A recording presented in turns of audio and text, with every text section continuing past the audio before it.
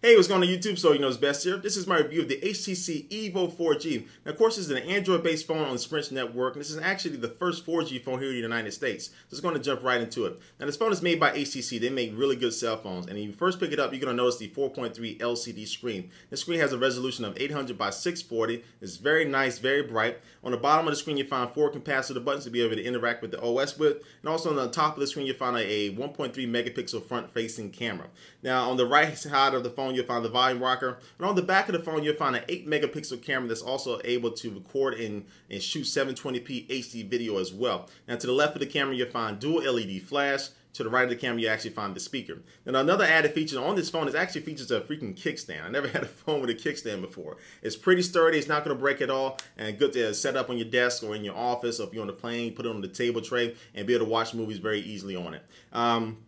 Also on the bottom of the phone does feature an HDMI out port, so if you have any HD content that you either record with the camera or any movies that you put on there, you can play it back on the HDTV, just hook it up and boom, there you go. So I really like the hardware. It feels good in your hand. It has a nice little weight to it, not heavy at all, but it just feels very nice and sturdy. Let's talk about the software. This features the Android 2.1 software, but HTC also put their HTC Sense user interface on top of that Android OS, which it really looks fantastic. This phone has really nice customization features. You have multiple home pages that you can customize to your heart's desire. You can change the icons on there. You can add widgets. You can just change the whole different look of it. And also a cool thing that it does have with it, just adding the widgets to it is very easily, and not just talking about just your regular clock or your weather widget, but it has a YouTube widget, Twitter widget, Facebook widgets, a lot of cool things with it. But the main thing I really like about the phone is the really good customization for it. And also a cool thing you can do with it does have the live backgrounds. And some of this stuff you probably already know if you look at the Android-based phone. I'm going to hit them real quick. It has the live backgrounds to be able to add a moving wallpaper to the back of it. And that also adds a nice little different element. Anytime I show off that phone and people see that, they're like, oh, that's nice. This is nice. So the OS is really good. The internet browser is all right. I don't find it fast as, say, mobile Safari, but it's all right.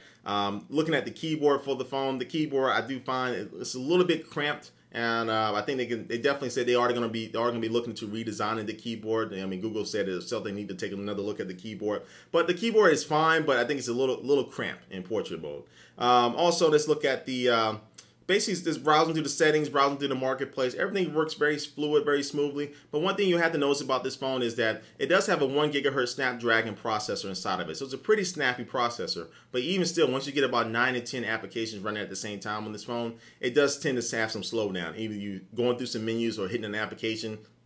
There can be a 1 or 2 second delay if you get up to having like up to 10 applications running at the same time. But if you get a cool little application, Advanced Task Killer, I believe that's the name of it, tap it one time and it can be able to just close all your background applications. So that's a quick fix, but hopefully there's a permanent fix for this. And we'll see what the new 2.2 Froyo update actually brings to the phone as far as how that fixes that. Let's just talk about the camera. Again, it has an 8 megapixel camera, and the interface for the camera is very simple, very smooth, very easy to use. It takes pretty nice, decent pictures, as you can see here. It's very nice pictures. Not too bad. The HD video, it is 720p. I think it's 24 frames per second. Some people like it, some people don't. I think it's the best video quality that I've got out of a camera myself. It's not going to be as good as a flip or any other camera like that, a dedicated video camera, but I think it's decent. It's not outstanding, but we'll see how this camera stacks up to other cameras or the phones coming out here with HD quality as well. And also, you can use a front-facing camera for any type of video chat application or any type of video calling, or using an application like Quick or Fring, and it works pretty good as well. Everything was smooth. The quality of my video was fine. The other person's quality was good. And so you need to have a little bit of light. Can't just be in a totally dark room, but the audio and the video is actually pretty decent for the video calling.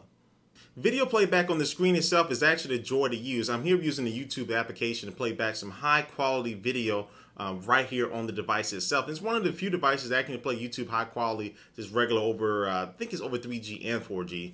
And but I'm playing it over Wi-Fi, and just the quality looks really, really good. And it definitely, the sound of the speaker being on the back of the phone does not hurt it at all. You can still hear everything loud and clear. So go ahead and check out this clip. Fire. And now I know some of you are going to be like, Ray, the way he's holding that cat is kitty abuse. What? That's not animal abuse. No, excuse me while I go beat my hamster's ass with a flip-flop. So overall, the HTC software runs fine on here. Again, if you get about 9 to 10 applications running, it does tend to slow down.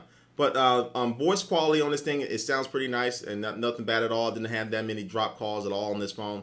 And also you can set this thing up. The one cool feature of this phone is you can use it as a mobile hotspot itself. So everybody knows about the Verizon Wi-Fi, the Sprint Wi-Fi, but this thing can create a Wi-Fi bubble using the 3G or 4G network. It creates a Wi-Fi bubble around you so you can have your iMacs or 5, I think up between 5 and 8 different devices all hooked up into your own little personal Wi-Fi network created with using the internet off your cell network. So it has that feature built into it. Now it is an extra $30, but compared to what other devices that do the same thing is normally $60. So it's a really cool feature to have. The speeds are great on here. I'm not in the 4G area. We'll be going to a 4G area here soon, and we'll be, well, Las Vegas to be exact, but we'll be going there, and I will be testing out the 4G, and I'll put another video up with that going over that.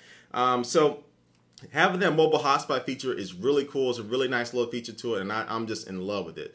So overall, I really like this phone. This is my first Android phone that I've owned. I played with them in the past, and playing with them, it felt really good. That's what she said. But I really like this phone. I mean, this is a great alternative to a lot of other phones out there. It's a nice, solid overall phone. Again, I think with this new Foreo 2.2 update, it's going to fix a lot of the slowdown issues with a lot of the applications running in the background.